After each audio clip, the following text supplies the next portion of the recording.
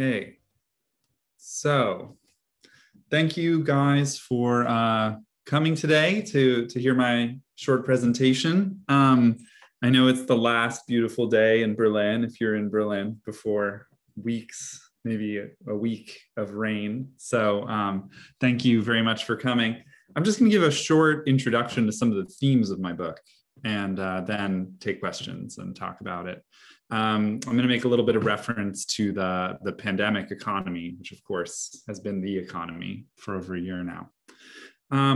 So the main starting point for the book is the rise of what I call a new automation discourse. It's just, book after book coming out year after year on this idea that we're living in an age of incredible technological breakthroughs, that advanced industrial machinery, artificial intelligence, especially in the form of machine learning, deep learning, neural networks, and the platform economy are just radically changing the conditions of work. So much so, in fact, these authors say that we are heading towards a workless future. That is to say that according to all of these books that I kind of consider the automation discourse, and it's not just academic books, it's popular books, it's also newspapers and other forms of media, saying that we live in an age of increasing technological unemployment.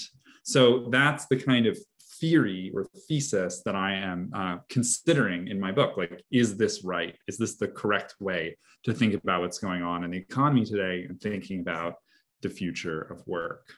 Now, of course, this has taken on a special salience during the coronavirus pandemic, because many authors were claiming, and you saw this in the Financial Times, as well as across all other kinds of media, that the coronavirus pandemic was going to be a kind of a major moment in this coming wave of automation. And as all these people are taken out of the workforce, they're going to be increasingly replaced by robots, like, for example, the screening robot in Antwerp, which was meant to, reduce human contact in the midst of a pandemic. Now, as evidence for the claims that these authors make, they frequently cite this idea of rising technological unemployment. Now, this isn't a graph of any connection to technology, but just thinking about unemployment itself, it's definitely the case. If you look at the kind of lines to the left-hand side, the line on the left-hand side of this graph, what you see is that in the past, in the United States, this is just the official US unemployment rate since 1947, spikes of unemployment used to be very thin, which meant that the labor market would generate unemployment and then it would quickly recover. And you see kind of from the 70s onward, those thin spikes become wide wedges, which means that it's taking longer and longer for the economy to recover, or the labor market to recover from recession. So that's kind of what people mean when they talk about a jobless recovery, is the widening of those wedges over time. And of course, as you can see on the right-hand side of the graph, we've seen the most incredible high unemployment since they started recording these numbers in the US during the coronavirus pandemic. And of course, again, not due to automation, this recent spike in unemployment, but the idea is that somehow this is going to presage, right, further unemployment as we transition to the automated economy. Now, the problem here isn't only about unemployment. It's not only about people who've lost their jobs to technology. These authors also, this is just another graph of jobless recovery, so I'll skip that for now. Anyway, so I'll talk more about other trends like underemployment and rising inequality, which are also frequently cited, right? Not just a rise in the unemployment rate, but increasing job insecurity and especially rising inequality. And of course, as people know, this has only accelerated in the last year with some of the richest people in the world. Their total wealth has just skyrocketed in the course of the coronavirus pandemic.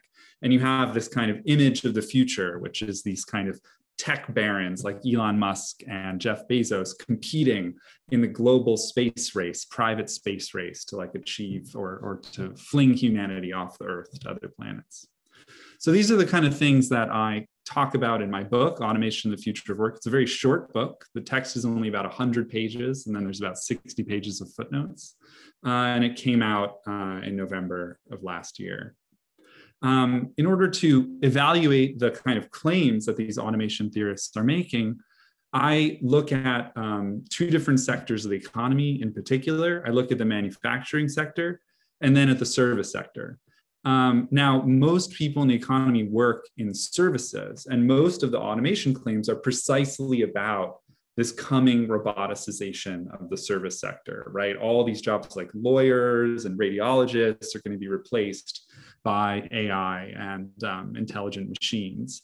But one of the big claims I make is that actually the first place we should look for the evidence of this account is in the manufacturing sector, because there the jobs apocalypse has already taken place.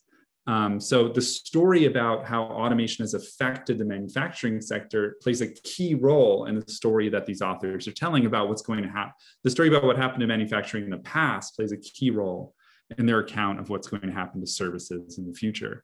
Now, there's a few reasons why manufacturing is a good place to look for evidence of this. One, which you have depicted here, is just that it's very easy to measure the extent of roboticization in manufacturing. So this is a very common graph. It just comes from the International Federation of Robots, and it measures the number of installed robots per 1,000 workers in the manufacturing sector in 2016.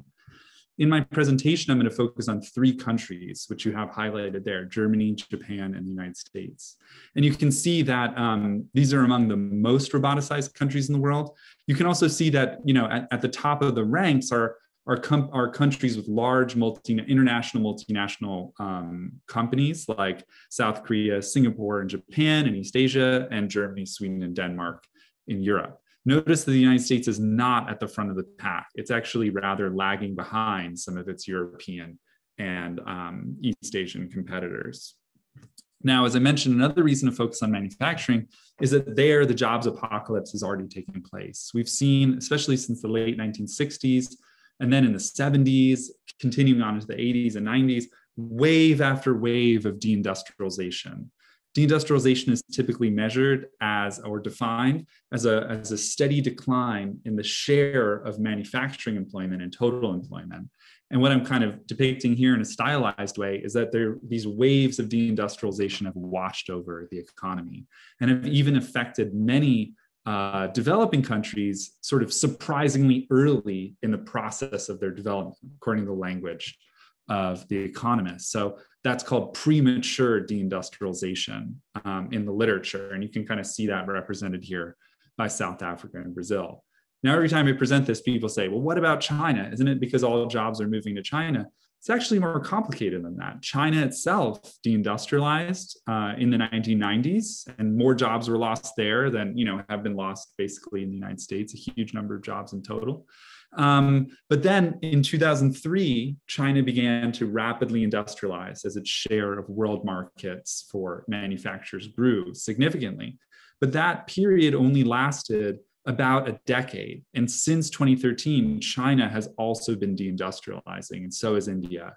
And in fact, according to the United Nations, the entire world has been deindustrializing for about 8 years now. So this is a global trend. And again, the question is this explained by automation? Is automation the global mechanism, right, that is affecting all of these countries? So in order to start to answer that question, of course, the book provides a lot more. I'm just going to give you guys a little bit of evidence here. So what you need to know to understand this is a very simple equation that actually appears on the first page of Adam Smith's Wealth of Nations. He says, what determines the wealth of nations? It's two things. It's the size of the workforce and the productivity of the workers. So that actually translates into a stylized equation, which you can kind of see reproduced here in a minute. That is that the rate of growth of output in any sector of the economy, here we're going to talk about manufacturing, is equal to the rate of growth of productivity plus the rate of growth of employment. So you can think of it this way. If you have a factory that's increasing its production of cars by 3% per year, that could be because, for example, productivity is growing at 3% and employment isn't growing at all, because 3 equals 3 plus 0. Or it could be you have a car factory increasing output by 3% per year, no productivity growth. That must mean that employment grew by 3% per year. So it's an identity. It's an identity. O equals P plus E. So what you can see here on the right-hand side of the graph, what I've revealed, or chart, what I've revealed is just that employment has been falling in the USA, Japan, and Germany since the 1970s in the manufacturing sector steadily, by about 1% or 2% per year over time. So very significant deindustrialization over time. Now, if this were due to automation, what you'd expect to see is that labor productivity growth would be the cause of this trend. Now, people sometimes find that a little confusing. Aren't we talking about workers being replaced by machines? Why would their labor productivity be growing? But labor productivity statistics don't measure what economists call the marginal productivity of workers. It's not an attempt to capture what this worker is contributing, right? It's actually just a measure of output divided by workers or worker hours. So even if you were replacing a lot of workers with machines, it would show up in the statistics. It would appear like the remaining workers were becoming ever more efficient because the total amount of value is being divided now by fewer and fewer workers. So is that what's happening in the economy? No, that's not what's happening at all. In fact, productivity growth has been, according to the official statistics, relatively stable in the United States. I cite a number of economists who actually suggest that these numbers are inflated and that they're really biased toward a particular way US statisticians measure productivity growth in the computer sector. But what you can see, especially for other countries, here, Germany and Japan, is that actually productivity growth rates are falling over time. Productivity growth has been lower in recent periods than in the past. You might say, well, isn't that because Germany and Japan just caught up to the West? But remember, Germany, and the first graph I showed you, Germany and Japan actually have way more installed robots per worker than the United States. They're actually far ahead of the US in terms of roboticization, but they actually have falling rates of productivity growth and more workers in manufacturing in terms of their share than in the US. So what's the real cause of falling employment? It's actually just falling rates of output growth. What you can see in the left-hand side of the chart here is just a really significant slowdown in the rate of growth of manufacturing output. That means that it's not that productivity growth is leaping upward in manufacturing. It's rather that the rate of expansion of manufacturing in each of these countries is slowing down more and more. You can notice, I can talk about this in questions, but note that in Germany, it hasn't been a secular decline. Germany, since around 2000, has just revived its export engine. It's become a major player in international markets. So it's a little bit less affected by these trends, but I can explain how that fits into the story. A big part of my account is to say, look, this isn't only happening in the USA, Germany, and Japan. This trend towards falling output growth, falling rates of expansion in manufacturing affects the entire world economy. This chart is from the World Trade Organization, or from data from the World Trade Organization. And what it shows is that the period of globalization, which economists said was going to be a period of specialization, gains from trade, rapid growth, actually saw a significant decline in rates of output growth in manufacturing for the entire world. Why? I say that's because globalization generated more trade redundancies than trade complementarities. So companies across the world were producing the same sorts of goods in markets that became increasingly overcrowded, rather than specializing in different goods and kind of benefiting one another through trade. So we saw a decline in rates of growth, not an increase, as the economists would expect. Now, the reason why this is important to the overall story is that what happened in manufacturing is that the growth engine of capitalist economies for the past 200 years has really been in manufacturing. And a lot of that has actually been due to trade. It's export-led, industrial-led growth. And what's happened in this era of globalization, it's not just that the technological frontier is being pushed outward, it's that technologies are diffusing across the world. And that has made industrial markets more crowded. And the result of that is that it has killed, I say, the industrial growth engine. Countries like China that have grown very quickly in a slow growing global economy have done it mostly by taking market share away from other countries. So it's become a kind of zero-sum game when it comes to high-speed growth. And the reason why that's relevant for the overall story, what you can see here on the left-hand side of this chart, MVA is just output in manufacturing, manufactured value added. It's just the rate of expansion of output I showed you before. And what you can see is that it's declined over time, as I mentioned. On the right-hand side, you have GDP, and that's the rate of growth of the economy as a whole. And what you can kind of see here is that as manufacturing has declined, the rate of growth of the entire economy has slowed down. So the argument I'm making here is that when industry stopped functioning as a growth engine for the economy, nothing was able to replace it. Instead, the entire economy slowed down, and we entered this process that economists call, though they explain it differently, secular stagnation. So I'm kind of giving you here a social structural explanation for what the economists call secular stagnation. Notice that even though Germany turned the tide a little bit in terms of MVA after 2001, that didn't affect the long-term trend in GDP because manufacturing is made up a smaller and smaller share of the economy. So even when it does grow a little faster, it's not able to have the same effect on the growth rate for the overall economy that it once did. Now, this trend of slowing growth in the whole economy, I'm going to argue that that's really what's causing the labor market trends that the automation theorists are attributing to rapid technological change. And a big part of my argument you can see here. So look at the right-hand side first. This is productivity for the whole economy, not just for the manufacturing sector. And you can see here that actually that trend of slowing productivity growth that I pointed out in manufacturing is much more severe in the economy as a whole. And that's actually because services tend to have slower productivity growth on average in the long term. That's a phenomenon called Baumal's cost disease. It's a really important part of how I and many others think about what's going on in the service sector. So as the manufacturing growth engine has become dilapidated, services have failed to replace it, in large part because services see such low rates of productivity growth. As the economy has switched to services, we see slower and slower rates of productivity growth for the economy as a whole. And again, this is worse in the countries that actually have more robots, right? The more robot countries like Germany and Japan actually have worse rates of productivity growth, not better. We don't see a qualitative shift toward higher productivity growth. We actually see stagnation. And that's reflected in the capital stock, which is the left-hand side there. That's just the rate of accumulation of capital. It's like the addition to the total value of machinery, plants, and equipment and software in the economy.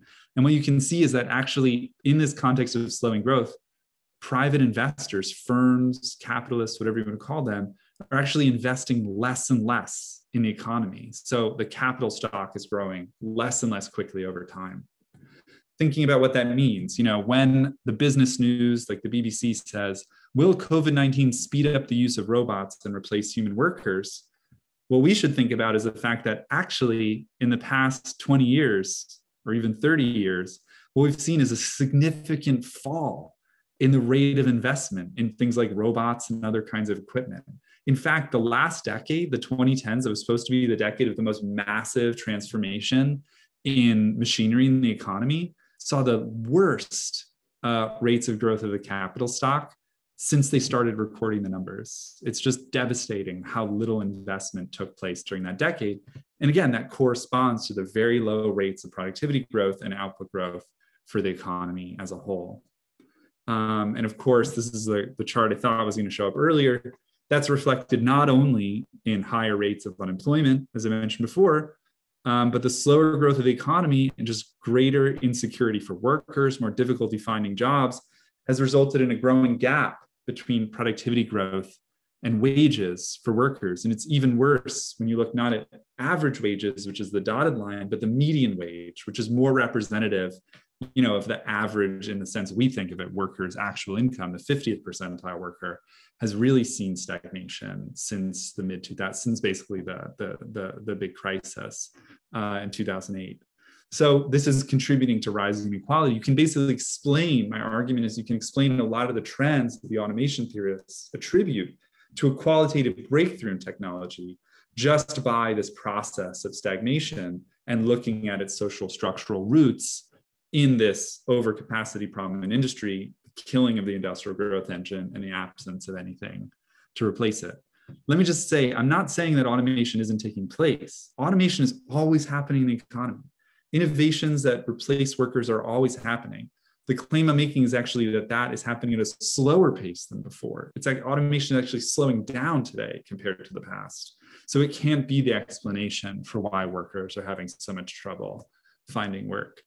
Now, in the book, here I'm just finishing up, I talk about a bunch of government responses to this, and I put it in the context of like science fiction dystopias, like, I hear this show 3%, which is a kind of weird Brazilian meritocratic story about favelas and high inequality in the global South.